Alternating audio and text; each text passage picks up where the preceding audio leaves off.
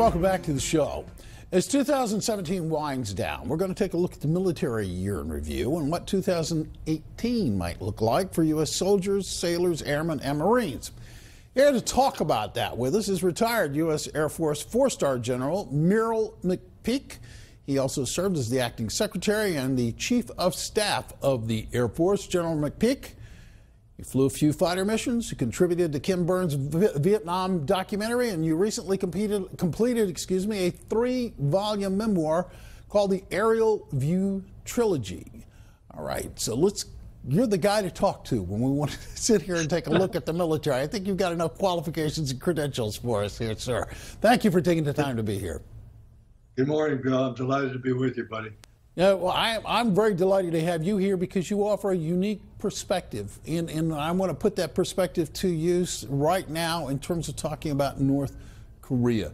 As we are all acutely aware, the rhetoric between North Korea and the United States has grown increasingly heated. It has grown tense. We have leaned on our ally in China to do something about it. China seems somewhat responsive. Russia has warned us to back off a little bit.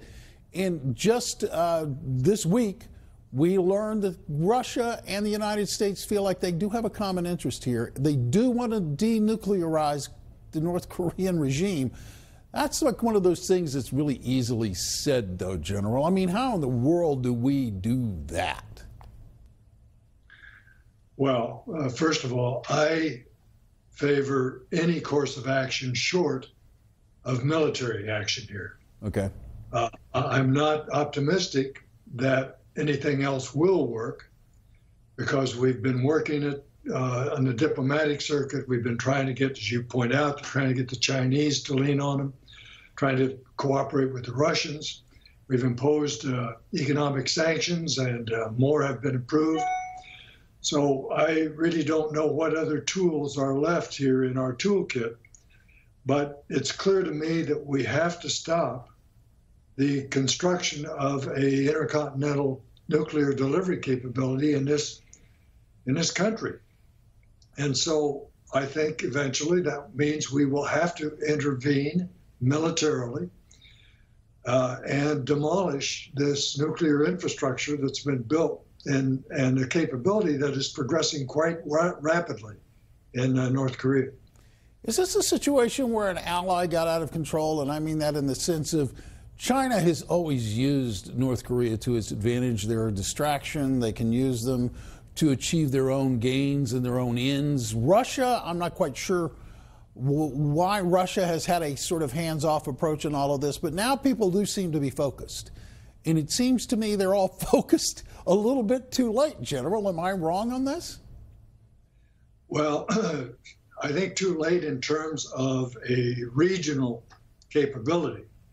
North Korea has already shown they have nuclear weapons. Nobody knows for sure how many, but say a dozen or 2 dozen. And they have a short and medium range capability to deliver these weapons.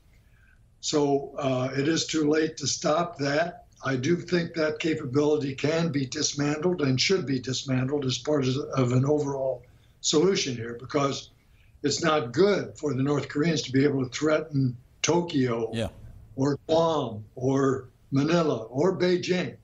And I think the Chinese would agree on that. So that should not be allowed to stand, but it's not too late in terms of preventing an intercontinental delivery capability, and that's what should concern us.